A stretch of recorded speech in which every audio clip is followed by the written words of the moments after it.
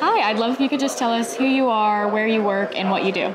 I'm Shoshana Cooper. I'm the CEO and co-founder of Girl Group. We are a technology platform built to connect women all over the U.S.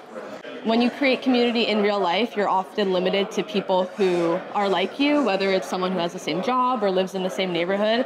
But when you're able to connect digitally, you're really able to get a wide variety of different types of people with different backgrounds and learn from them and grow with them. Yeah, I totally agree. I feel like the internet's a great place to And what strategies do you recommend for fostering meaningful connections and engagement in online communities?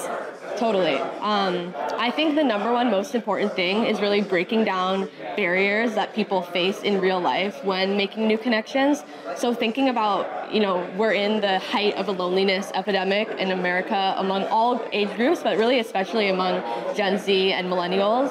So thinking about what are the problems that they're facing in real life and why aren't they making those connections, and what can we build to help facilitate those.